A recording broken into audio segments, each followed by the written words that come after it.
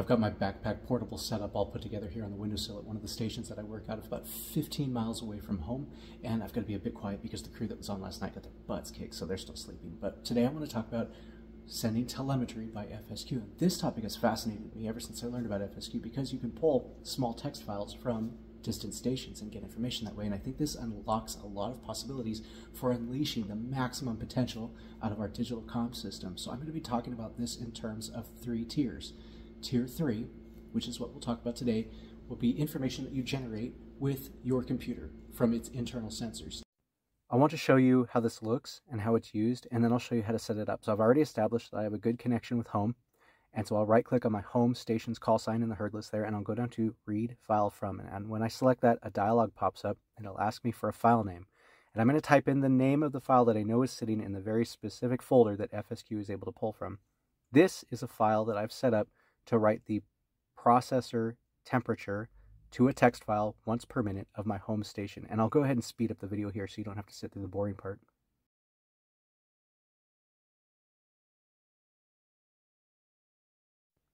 (59.9°C). That is the temperature of my home computer's processor within 1 minute of me pulling that file. And I'm like 15 miles away. How cool is that? So the next file I'm going to pull is the uptime. And I've written that to the file uptime.txt. Uptime gives us a couple of cool pieces of information, and you'll see that here in just a second.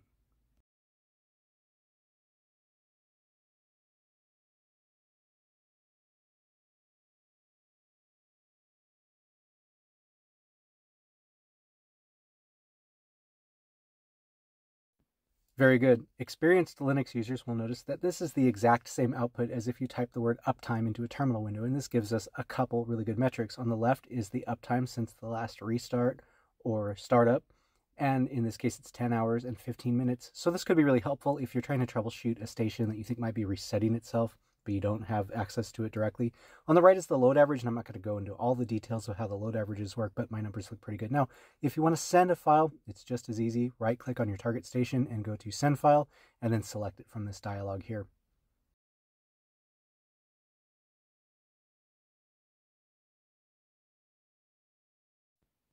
Be aware there does seem to be a glitch in FSQ where after sending or retrieving files, it kind of locks up and it prevents that normal keyboard to keyboard communication. If you encounter this, just click this T/R button in the bottom right corner. That transmits your call sign, and it seems to clear out that glitch.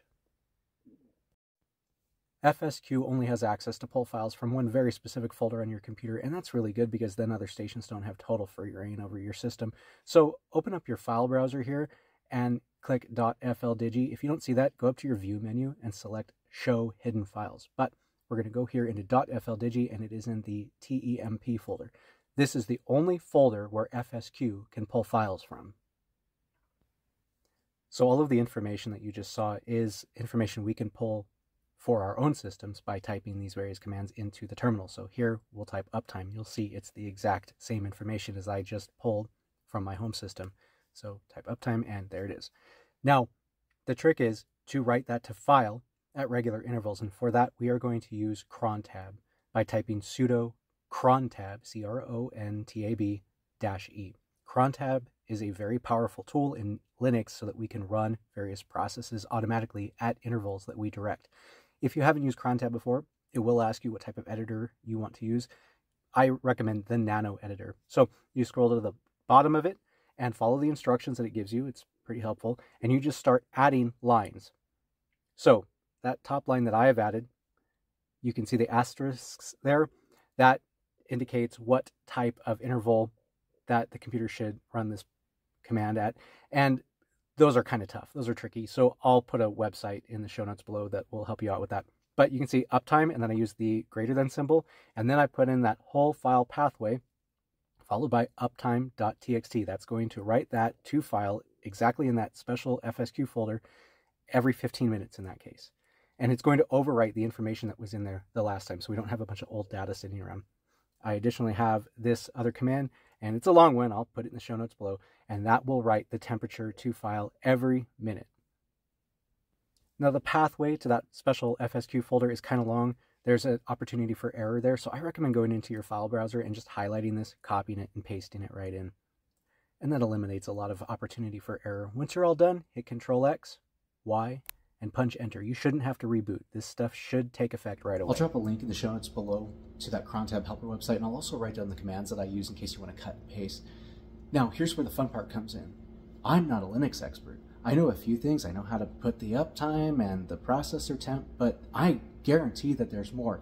And so what I want to hear from you in the comments below is if you've got ideas for any other information that we could write to file. Now, we are limited to about 125 characters before things get a little weird with FSQ, but I am really excited to see what all ideas you have and what you come up with.